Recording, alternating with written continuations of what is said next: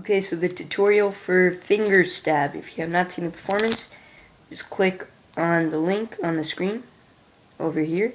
Just please watch performance, because if you watch the tutorial first, you won't think that this effect is that great. 'Cause when I first read about it, it didn't seem as powerful. But when I tried it out myself, I'm like, hey, this is a nice visual effect. I think I might actually use this.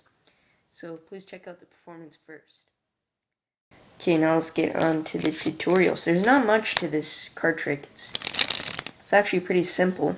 You just have to practice a lot at the catching move at the end.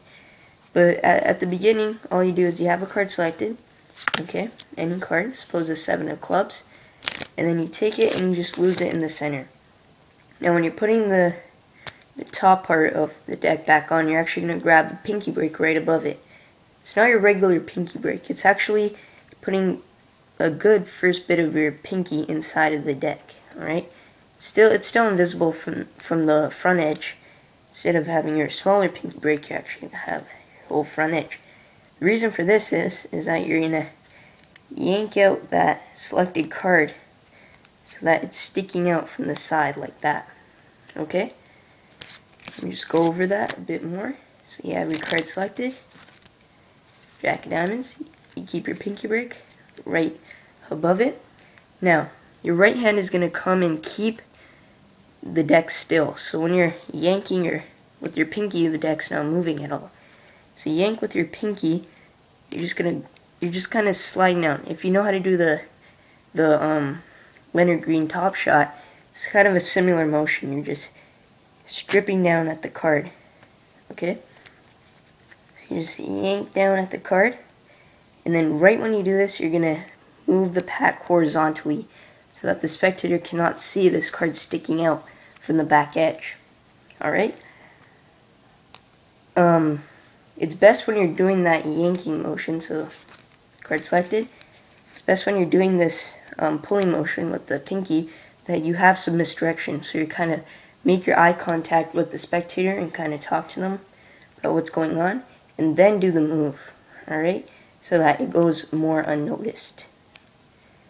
So then you pull it out from the side, so you're talking misdirection, and then boom, the move happens.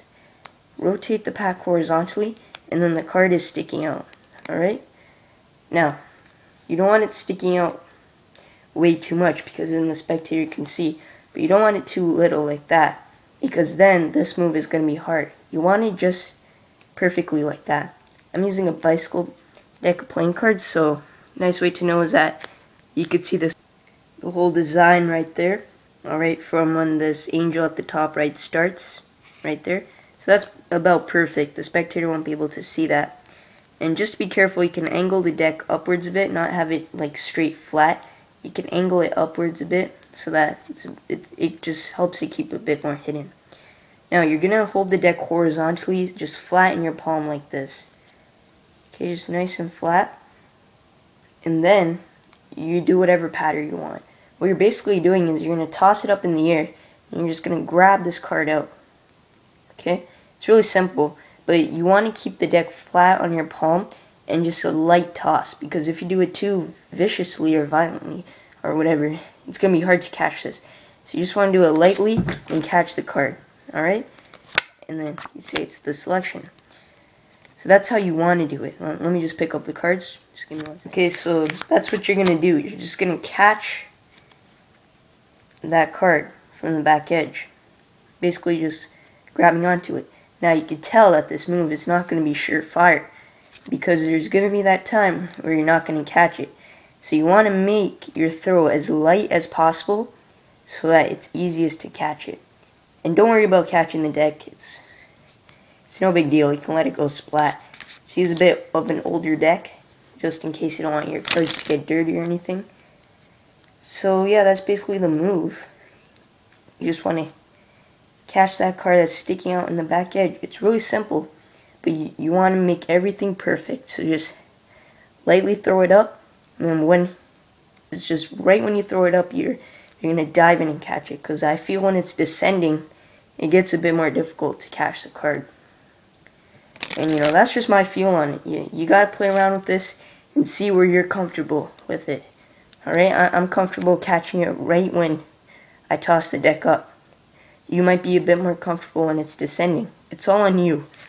Alright, that's basically all I have to say on the move. If you have any questions, just post it in the comments below. You know, just practice this move as much as you can. Because you don't want to have that time when you're performing and, you know, you miss the card or something. You should be ready to do a different effect if that goes wrong. Alright? So that's all I got to say. Hope you guys enjoyed, and I'll see you guys next time.